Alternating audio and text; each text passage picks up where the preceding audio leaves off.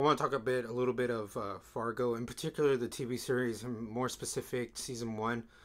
Just I seen the buzz it has, like myself, knowing a bit of I was attracted to the show because I've heard it has been good, but I'm surprised how much the series isn't being talked about as much. I don't know if I gotta check out the other seasons, and I'm just judging again like just on season one.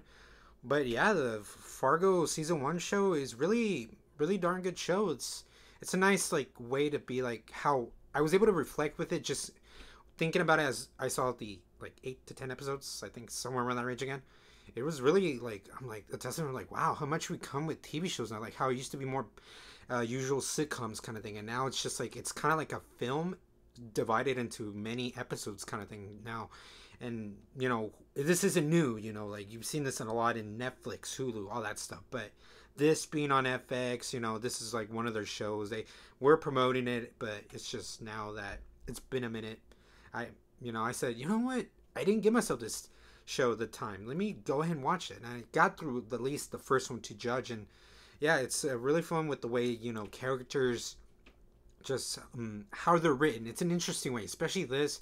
And if you know about the film and how it kind of connects, doesn't connect, all that stuff, just yeah, how they're kind of written. It's just it feels a little bit not how do you say not real, but they're real kind of thing. If you understand me.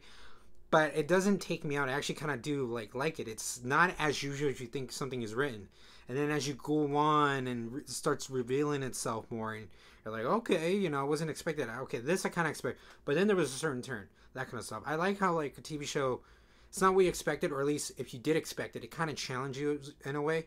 Some little things I'd probably say here and there. It's just like some of the characters I wish were more likable, or I'm kind of not too sure who I should root for, and then other ones are maybe not as they're not as clever. That's like a little kind of percentage, but they're still fun. Like there's enough where like they give them heart. You're like, okay, I can see why I'm really kind of rooting for these people, so I'm going with the ride with them. But other people are like, I wish I would root for you. I know you're the main character, but I guess this isn't the way you should be taking it. Like it's supposed to be different, and it's kind of like double edged. It's a double edged thing. You're like, damn, I kind of do like how it's being kind of served though. So it's an interesting one. Definitely, I thought some of the things were like as the plot goes on, like the mysteries, the answers you get more and reveals.